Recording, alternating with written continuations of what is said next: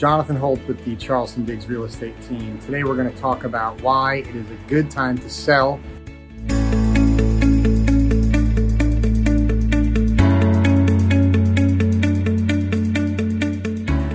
Inventory is very low, which means there's less competition for you to move your home.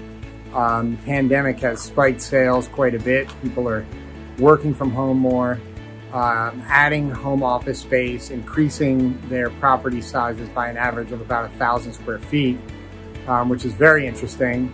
And it's just a really good time to get your property on the market, get it listed, and see what kind of money you can make off of it. I'm at a property in James Island right now.